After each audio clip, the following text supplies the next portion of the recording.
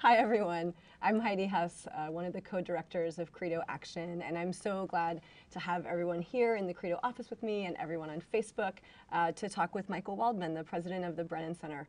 At its core, the Brennan Center protects our democracy. It fights for voting rights, fair representation, the integrity of our courts, and campaign finance reform. It works to end mass incarceration and gerrymandering and to defend our civil liberties against authoritarian and xenophobic policies and politicians. At CREDO, the action team has gotten to work with the Brennan Center to fight for automatic voter registration, to fight against gerrymandering, and CREDO donations has given more than $340,000 to the Brennan Center. So we're super grateful to be supporters in the work they do in so many ways. Michael's led the Brennan Center's work since 2005. And today, since we're less than 20 days before the midterms, seemed like a good time to talk about voting rights, where there's a lot to fight, but also a lot of good news. So first question, actually stepping back a little bit, is voting a right or a privilege? It's a great question. First of all, let me start by saying thank you to you, to CREDO, and to the members of the CREDO community around the country who've supported our work. It's made a huge difference, and what you all do, not only as a company, as an organization, but in fighting for change and fighting for what we all believe in is really incredibly important, and we're thrilled to be able to work with you and partner with you. I think the right to vote is a right. It is not a privilege. It is central to what any democracy means. Mm-hmm. It is never easy. You might think that, well, shouldn't it all be settled by now? There's a fight to vote that's required to make that right to vote meaningful. But if being an American means anything, having that say in our government and our self-determination is central to it. You know, the country was started when they did the Declaration of Independence, when Thomas Jefferson wrote the preamble to the Declaration of Independence. They didn't just break with Great Britain. They said that government is legitimate only if it has the consent of the governed. Mm-hmm. And yes, they were hypocrites. Yes, they didn't mean it. Most people certainly couldn't vote, let alone so many who were enslaved. But that idea is the start of the country. And so, to my mind, anybody who challenges that right to vote is challenging what it means to be an American. And it is, by the way, in the Constitution at this point many times. And we'll stay. We'll stay. We need to enforce it make it real. Right. So we know that Republicans are doing lots of things to undermine voting rights. And before we sort of talk about those in specific, why is it important to them to suppress the vote? Why does it? What did they get? You know, I have a hard time understanding how someone can wake up in the morning and say, what can I do today to make it so other people can't vote? Mm-hmm. And y'all have a really good day if I succeed. Right. But there are a lot of people who are doing that. The country's changing. The demographic base of the country is changing. And that's been the way it's been throughout its history. And whenever there's this kind of change, and whenever people who are locked out want a seat at the table, want to make their voice heard, very often the way the people who have the power respond is by trying to choke off their right to vote, make it harder to vote. And as you know, in the last decade or so, we now have 23 states, half the country, that have made it harder to vote for the first time since the Jim Crow era. And those voting changes do hit disproportionately communities of color, young people, poor people, students. Right. They're not accidental. They're really targeted very surgically to make it harder for those voices to be heard. Yep. Those voices might not agree with the policies you know, I think a lot of it sort of started in that crazy year of 2000 where there was a presidential election where there was basically a tie, and it all came down to one state, Florida, where there was this month-long recount, and people really realized, holy cow, you can really win by suppressing the other side's vote or by turning out your vote. And we saw a lot of lies, a lot of naked political power grabs dressed up in principle ever since. Yeah, and I think certainly as the rising majority is more people of color and women and young people, the groups that Republican policies often disadvantage and attack the most, makes sense that they want to try to keep those people from being able to have a voice. All right, so now some specifics. I think, we all sort of know about some of the things. I think it would be great to sort of just get the bucket of things that they do that keep folks from being able to vote. So what are the things that Republicans do that undermine voting rights? It's a lot of different things. Right. It's not only one thing. You'll hear a lot of people talk about voter ID as sort of the easiest thing to remember or understand. And I don't think it's wrong for people. Only eligible people should be able to vote, and only eligible citizens should do it. But every eligible citizen should do it. There's all kinds of ways for people to be identified. These new harsh voter ID laws are carefully crafted to be ones that a lot of people don't have. About 11% of eligible voters in the United States just don't have a driver's license or a similar government ID. And instead of making it so everybody has one of those IDs or broadening it out, instead what you have is laws like in Texas, where they passed a very harsh restrictive law. It's sort of famous because it was one that said you cannot use your University of Texas ID as a government ID, but you can use your concealed carry gun permit. What a coincidence. How did that happen? And a lot of times people say, well, there's a lot of reasons. We have the lowest voter participation rate of any democracy, still, have for years. There's a lot of reasons for that. Maybe these laws aren't really stopping people who want to participate, who want to vote anyway. Maybe it's all a theoretical problem. Well, in Texas, a federal court found that the second that law was implemented, 608,000 registered voters, actual registered voters, lost their right to vote at that moment, were disenfranchised. It was a more complete disenfranchisement than Bull Connor could have ever dreamed up, in the South. And happily, in that case, the Brennan Center and other voting rights groups sued with the Justice Department on our side for most of the time, and actually managed to block the worst parts of that law. But that's so that's voter ID laws. Then this year, there really aren't a lot of new voter ID laws. The biggest new threat, or the new mischievous, malevolent strategy has to do with voter purges. Who's on the list? And, the voting rolls are sort of ramshackle in a lot of ways, and there's a lot of errors on them, and you want to make sure the lists are cleaned up. But what you've seen in recent years is a surge in purges of people being kicked off the rolls, often not being told it's happening. Maybe they show up on election day and, hey, my name's not there. And disproportionately, people of color, same groups being hit over and over. And one clue that this is not just, bureaucrats gonna bureaucrat, is the Supreme Court in 2013 gutted the Voting Rights Act, which was the great civil rights law that Dr. King fought for, and John Lewis and the other civil rights heroes. They gutted the Voting Rights Act. They said, oh, no, this isn't a problem anymore. Well, we're not racist. We're not racist. The South is different. The country's different. And if you remember, Justice Ruth Bader Ginsburg had a sort of legendary scorching dissent. That was where she became notorious RBG. And she said, that's like standing in a rainstorm. That's right. Holding an umbrella and not getting wet, and deciding, therefore, well, you don't need an umbrella. You're not getting wet.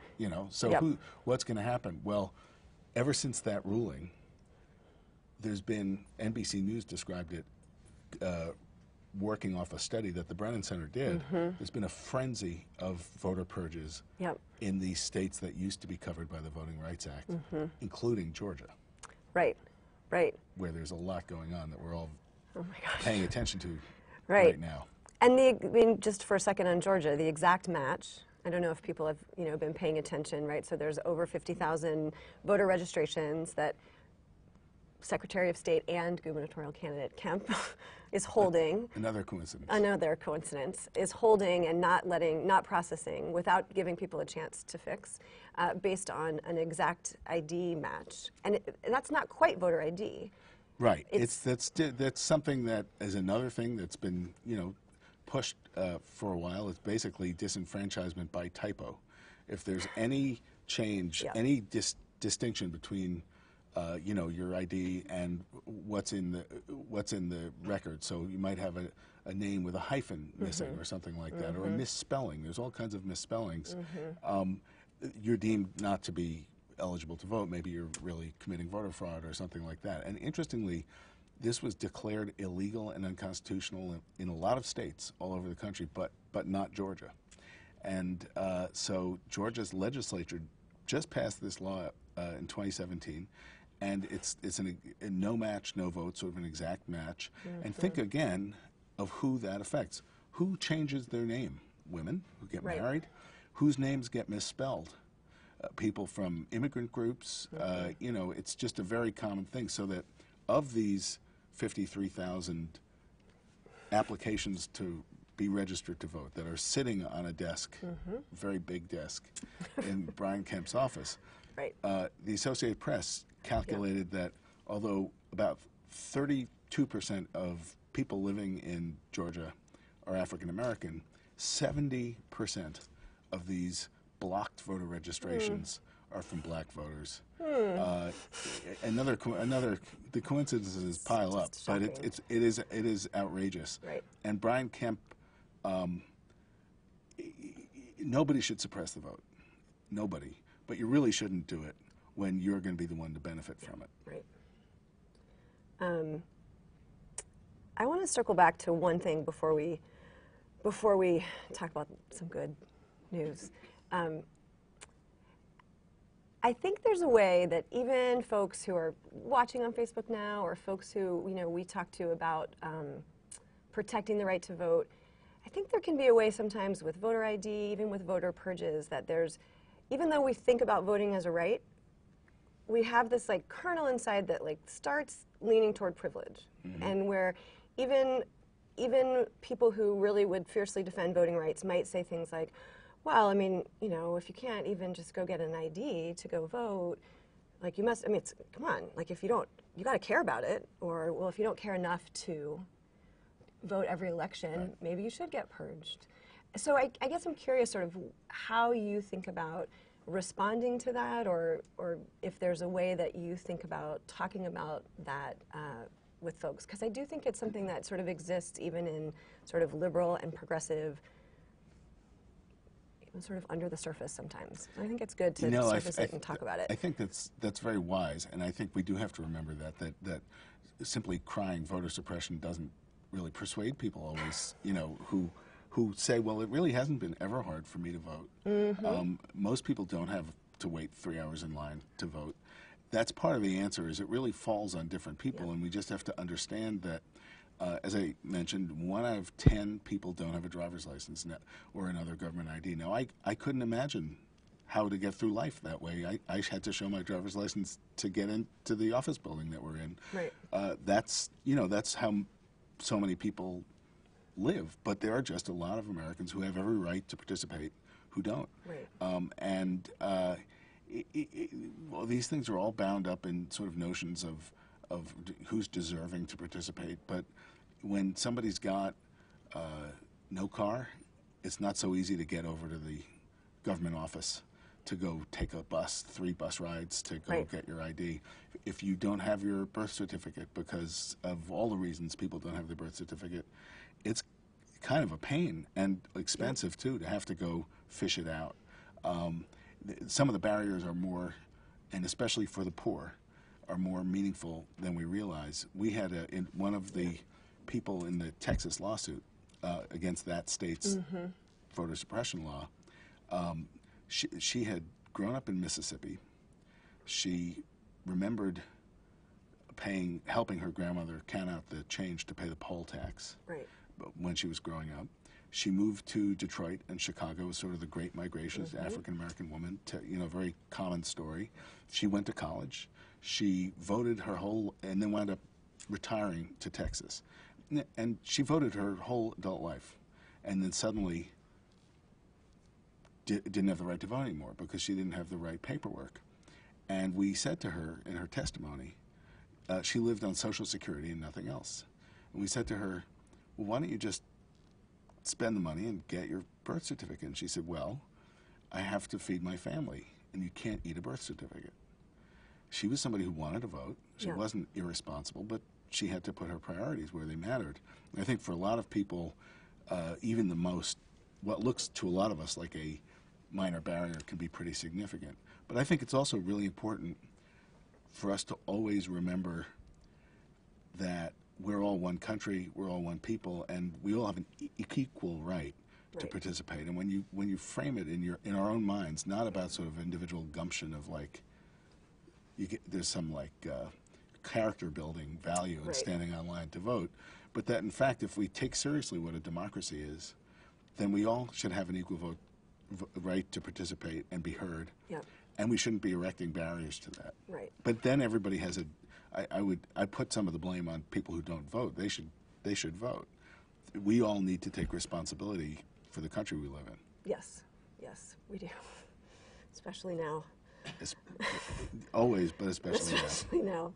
So let's talk about how we push back and what's going on that's good, because there is some. Yeah.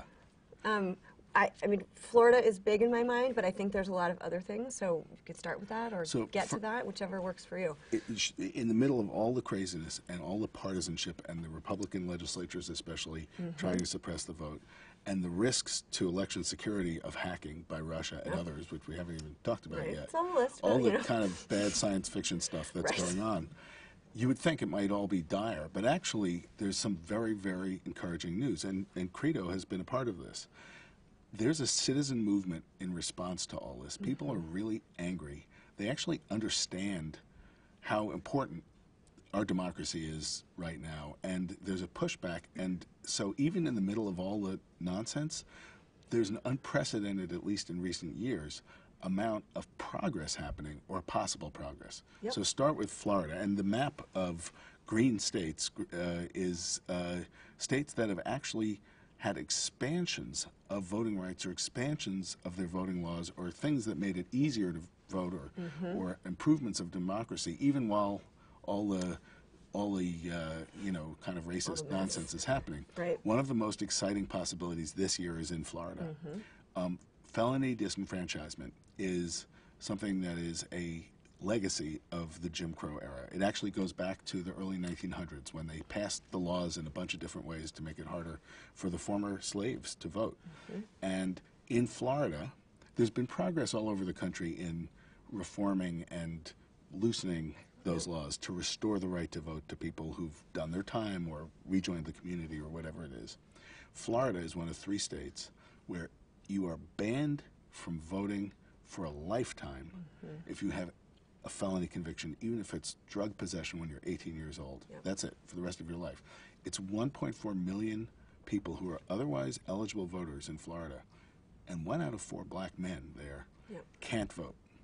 And there's a ballot measure that is going to be considered in a few weeks, and it's exciting, and nobody should be under any illusions. It's really tough. Yep. You need 60% of the vote. And I'll be honest, I was quite concerned that it would be really hard in a year like this to get 60% of the vote, to restore the right to vote to not everybody, but almost all the people who are barred from voting. And it's doing really well. Yeah. It's in the polls, public polls, private polls, it's above 70%. It's not partisan. It's sort of a left-right thing. I hope I don't blow the circuits out at CREDO by pointing out that the Koch brothers came out for it. The Freedom Partners. You know, every once in a while, a broken clock is twice a day or something. That doesn't work with the digital clock, but yeah. Yes. But yeah. Something like that. And they work on criminal justice reform, and this is sort of part of that, part of what they do. But one of the things that's very inspiring is that a lot of formerly incarcerated people are going door to door saying, give me my right to vote, please. I really want to do it. Right, they're leading the campaign. Yeah, yeah. And so, fingers crossed and whatever other totems we can come up with. But there's a real movement for it, and I think there's a good chance. Who knows? This touches on a lot of people's primal fears, and you never know how things are going to go on criminal justice-related issues, but it seems like there's positive momentum there. Yep, yep. And again, back to the idea that it's a right. It's a right. Right? Yeah. It's not a privilege. It's not wielded as punishment or reward. Well, if you think about in that way. If someone has First Amendment right to speak or religious freedom, they may have it deprived while they're in prison, and people can debate whether prison is a good thing or not, but that's, most people don't have a problem with that happening in prison. But you don't say, well, you were in prison 20 years ago, you don't have the right to attend the church of your choice or speak out. Is no longer a right. Yep. And, the right to vote is in the 14th Amendment, it's in the 15th Amendment, it's in the 19th Amendment. It is there in the Constitution, and it's got to be in our hearts as well. Yep. And Florida is only one green state there. Right, there's a lot of other positive things that are happening. Again, not by and large, not surprisingly, not driven by politicians, even by progressive politicians, but by people. So gerrymandering is something people are more and more familiar with. It is the practice where politicians draw the lines of the legislative districts to benefit themselves or benefit their political party. And it makes the elections really genuinely rigged in so many ways. Not competitive, not hearing people's voices, cutting, racially hurtful, cutting out, again, new rising communities. And the courts, we had hoped were going to do something big this year on it, and they punted. They decided not to. And with Kavanaugh on the court, it's not really, nobody's under a lot of illusions about that.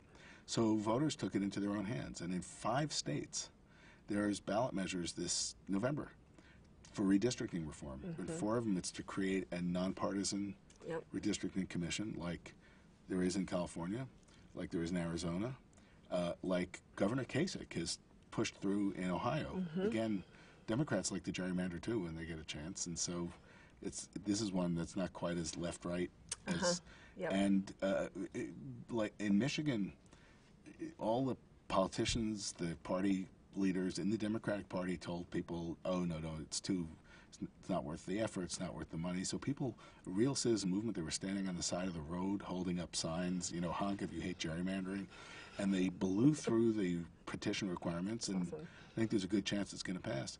And then automatic voter registration, which CREDO has been so active in, that's on the ballot in Michigan too. And 13 states now have enacted that, and the District of Columbia over the last few years. So people are waking up to this. And can you just explain what automatic voter registration is, in case folks don't know? Absolutely. Okay. So we are pretty much the only major democracy that says, and we kind of all take this for granted, oh, you have to register yourself. If you move, you fall off the rolls. If you change your name, you fall off the rolls, whatever it is. And so it's actually a significant barrier to people participating. And if you just change the paradigm so that the government's if you're a citizen, if you're eligible to vote, you're on the rolls. You vote. You get to vote. That would add 50 million people to the rolls permanently, and it would be better for election security too. And so starting in Oregon and then in California and now everywhere from Alaska to Illinois to most recently New Jersey and West Virginia, a whole bunch of interesting places have a version of automatic registration where basically if you are interacting with the DMV in your state, and some states broaden it out, you're registered unless you don't want to be. And it's adding a lot of people, it costs less, and it's a real game changer if it really takes hold.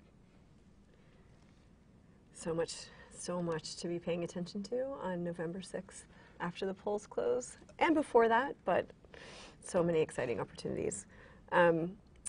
So speaking of the midterms, lots of things we're talking about have, a long arc of change. But we've got a 2-week arc. Right, but like if we anxiety. Besides supporting the work in your state or in other states, there's lots of ways to participate in the ballot initiatives from out of state that people can find online. We can share some on Facebook. But lots of ways to participate in Florida Second Chances and in the Michigan ballot initiative even if you don't live in those states. And if you live in those states, especially important to go and vote and help others. But are there things that people should be doing to make sure votes count? On the 6th and leading up to the 6th. Well, you're right that there are things, first of all, that can be done outside, even if you don't live in Florida, for example. In New York, there's phone banking. Yep. Or postcard writing and all that kind of thing, just the same as people are doing for campaigns. Yep. There are things we can all do to make sure that the election is free and fair, and as much as possible free from abuse. One of these areas has to do with election security and making sure that the Russians don't hack the election, or anybody else for that matter who's not Russian. But we know that they attacked our democracy in 2016. Yep. We know that it didn't just involve stealing emails. We know that it included everything from breaking into the voter registration databases to breaking into the software companies that do the vote counting and trying to break into the voting machines. Though we don't think that happened, but you don't really know, but it doesn't seem like it did. But the Trump administration's director of national intelligence said the warning lights are blinking red about hacking and abuse in this election.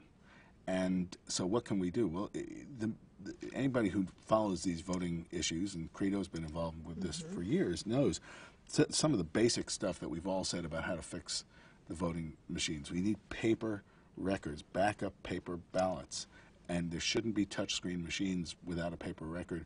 There need to be audits after the fact and other things like that. Now, Congress actually provided almost $400 million this year for states to buy new voting machines. A lot of states haven't done it. It's too late for 2 weeks from now, but we at the Brennan Center have put together basically a kit for activists and citizens, what you can do to put pressure on your local official to make sure they're ready. Do they have backup paper ballots? Do they have a plan for what happens on Election Day if there's some shenanigans that go on? It's very local. We have, as you know, thousands of counties really run the elections. That's right. That's something where citizens can be right away, vigilant beforehand. On Election Day itself, there are all kinds of efforts, including the election protection hotline that the Lawyers Committee for Civil Rights organizes with a lot of other civil rights and voting rights groups. People can sign up. They have to be trained, but they can sign up to be helping answer the phones on those hotlines. And then there are, on Election Day too, often the political parties and campaigns need bodies. They need people there at the polls to just watch and make sure that there isn't vigilantism, there aren't people trying to stop other people from voting. Also things that you can find resources for. You can find them with you guys online. And with CREDO. So our website is the www.brennancenter.org. And we do have real news you can use for people. Great. And of course, everybody should themselves vote. Right. Everyone should themselves vote. Well, the answer to the money is to vote. The answer to the voter suppression is to vote.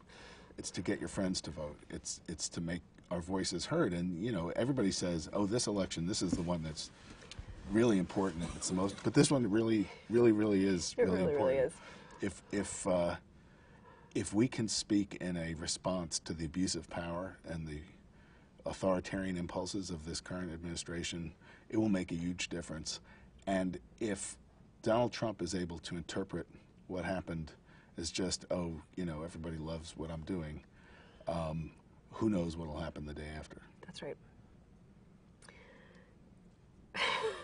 On that uplifting note, does anybody have any questions for Michael?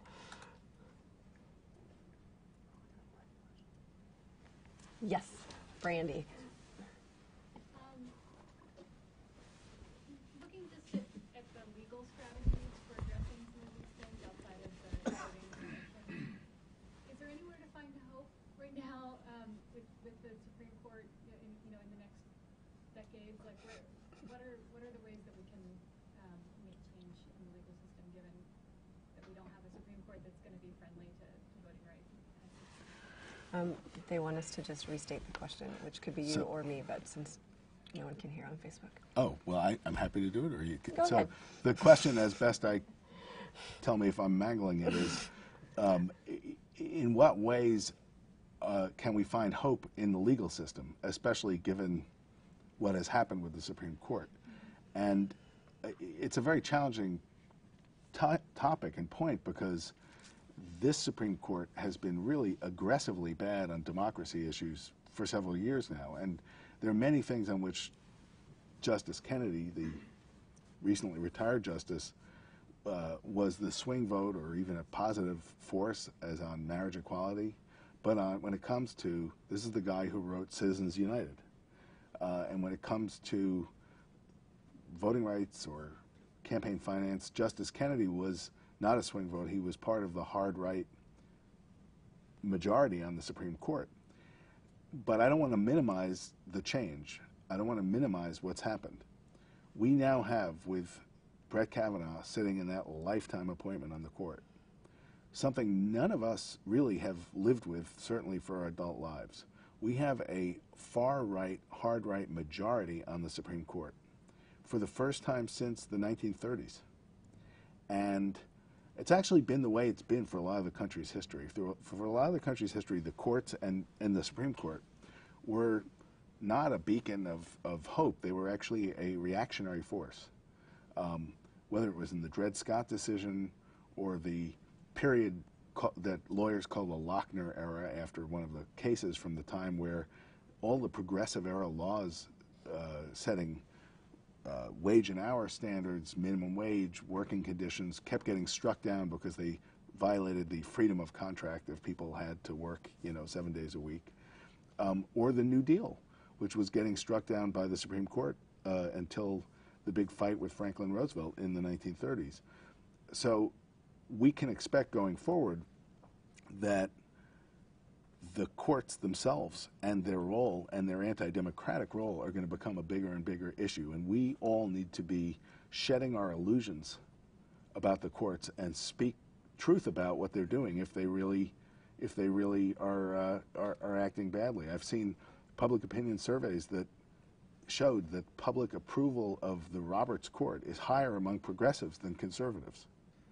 And that's interesting. I mean, that was before Kavanaugh. I will say this, though.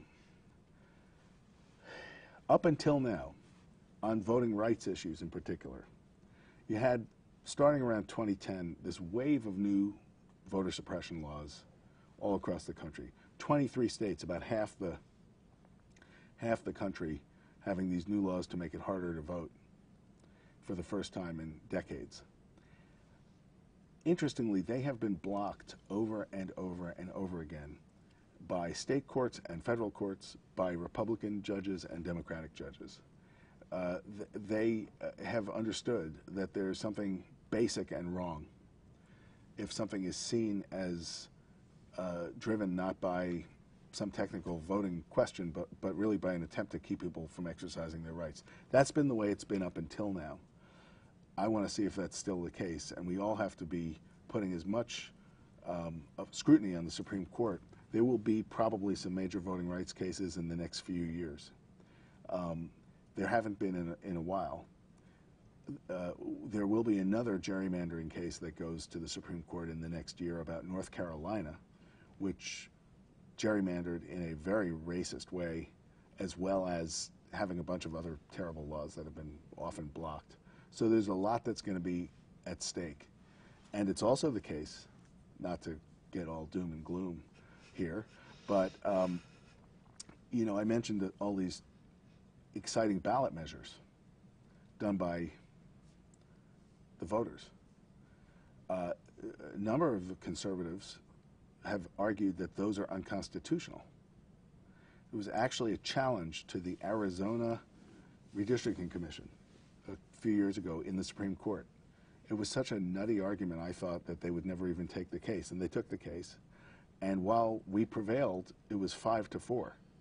They said that it was only legislatures could set voting rules. In other words, the people couldn't, even if in their state they have the power of the legislature with these initiatives. But it was 5-4, and Justice Kennedy was in the majority. So nobody really knows where the votes are on that. And if the Supreme Court goes the wrong way on that, it would knock down dozens of state laws all over the country to strengthen democracy that have been enacted for a century. So I hope we never get to that point. But the courts are going to be a major terrain of conflict on these things going forward. That was a happy ending. Wow. Does anyone have a question that they anticipate might have a happy ending that we should ask Michael before we're done? But I think we need to remember that those kinds of legal fights are not going to be won much. I'm a lawyer. I love the footnotes. You know, they're not going to be won with the briefs and the footnotes. They're going to be won in the court of public opinion. Mm-hmm. The right wing understood that for years. They've understood that you have to persuade the public, and then the courts will. They all live in the same country the rest of us live in. So we need to be yelling as loud as possible about these issues, and that will improve our odds in the courthouse. Maybe we should stop there. Stop there. I feel only worried that yelling. we can like go. Any other questions could lead us back into the to the doom, which is good to remember and sometimes good to be out of. It's the I don't know if this is good or if this is good news or not good news, but we've always had to fight about these issues. Yes. It's been a fight from the very beginning of the country, and maybe we would think it ought not be, but it has everything to do, as you said, with the changing demographics, yep. with the voice and power of women and others who want to be heard. And I wrote a book on the history of voting rights, and it goes back to the very start. And there were two strains at the beginning of the country's history. You know, at that time, of course, only white men who owned property were allowed to vote. And Pennsylvania had this sort of radical constitution that they wrote in 1776 that ended the property requirement for voting for men. And Ben Franklin was the head of wrote the Constitution in Pennsylvania. And he explained, he said, he told the story, he said, there's a man who owns a jackass, and it's worth $50, so the man can vote. And then the jackass dies. The man is older and wiser and understands government better, but the jackass is dead, so the man can't vote. So who really has the right to vote, the man or the jackass? That was his explanation. Everybody thought that seemed plausible, but up in Massachusetts, John Adams wrote their constitution, and they said you ought to do the same thing Pennsylvania did and end the property requirement for voting and make wealth no longer the basis of voting. And he was aghast at that idea. He actually said this. He said, if we do that, women will demand the right to vote. Lads of 18 will demand the right to vote.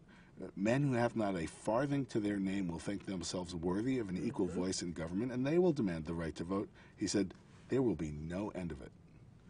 And that's exactly right. That's this whole story of the country. There is no end of it. It's this constant fight to make the democracy real for everybody.